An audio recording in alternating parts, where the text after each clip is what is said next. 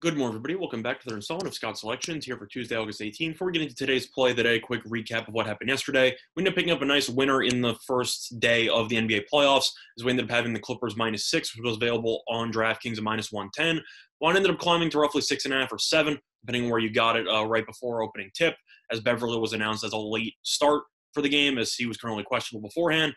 Was a bit of a sweat. First half was very fascinating. Clippers opened up a 16-point lead in the first quarter, then went down 14 points in the middle of the second quarter, and then they ended up winning the game by 8. So we didn't really have to worry about it. I thought they'd win by 10. They won by 8. Overall, Dallas's defense was still struggling. I wasn't really impressed with the Clippers' defense either, as Doncic got whatever he wanted. But Porzingis got ejected in the third quarter, and after that, it was, in my opinion, lights out for the Mavericks. They kept it close, but at the end of the day, they didn't have enough offensive firepower from the supporting cast besides Doncic to get the job done. So we picked up a winner there. We're going to be sticking with the NBA here for the Tuesday NBA card.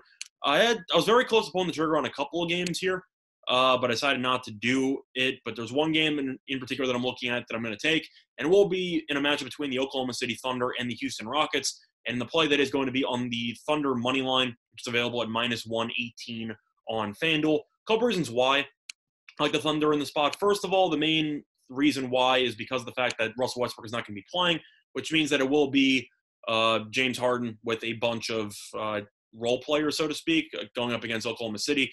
And if you don't remember how that went the last time the Thunder tried that out, it didn't work against the Lakers when they benched some people late in games, etc. But they also played the Pacers, who ended up benching Brogdon and a couple other people. Harden ended up having 40-something points, 17 rebounds, and 9 assists, and ended up losing outright by 4. The Thunder have been a very solid defensive team, and I think that with Harden being basically by himself out there, with the second best offensive player being, I don't know, Austin Rivers, I guess, I just don't think that Houston should do well enough offensively against Oklahoma City's elite defense. I think the Thunder have a very solid chance to win this game. The Thunder were 3-0 they were 2-1 in the regular season meetings. I don't really know how important that is because Capella was still on the roster for all 3 of those games against the Rockets. But the Thunder have fared pretty well against Houston so far this season. I am a fan of the backcourt with Gilgeous-Alexander and Chris Paul. I think they should be able to generate enough opportunities in the pick and roll against Houston's very, very small lineup to create some good opportunities for Adams and company. For rebounding rate, Oklahoma City ranks 19th and Houston ranks 28th. So Oklahoma City should clean up on the board, especially with Gilgeous-Alexander being a very solid rebounding guard. And one other huge factor for Oklahoma City that people aren't talking about, people are focused so much on the Westbrook injury and how he's out. They have forgotten that Oklahoma City's sixth man of the year in Dennis Schroeder will be back for this game, as he ended up playing in the season finale against the Clippers. Played well after he missed a couple of games because of the fact that he left the bubble to see the birth of his second kid. So he's now back. He played really well in one game, and he is definitely part of Oklahoma City's death lineup. They roll out one of the most efficient lineups in the entire league in the fourth quarter. I know that Schroeder might not win the sixth man of the year, but he's their sixth man of the year, and I think he definitely deserves serious consideration. But the issue you have with Houston is I don't really know who's worth anything on their bench. I know they have a bunch of three-point shooters in Harden.